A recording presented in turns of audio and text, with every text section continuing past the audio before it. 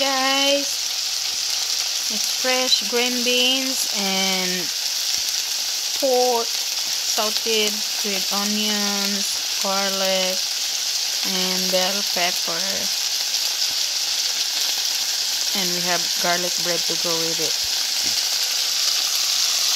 That's an easy cook, healthy, yummy, and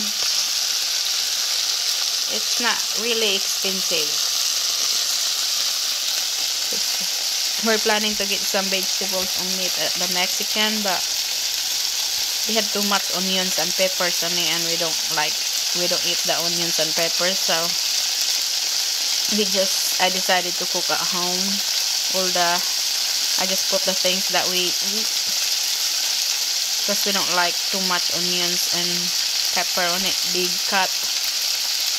So we end up just wasting it. The kids only eat the meat, so it's green beans and pork, they love it. So this is what we got for supper. Kain tayo guys.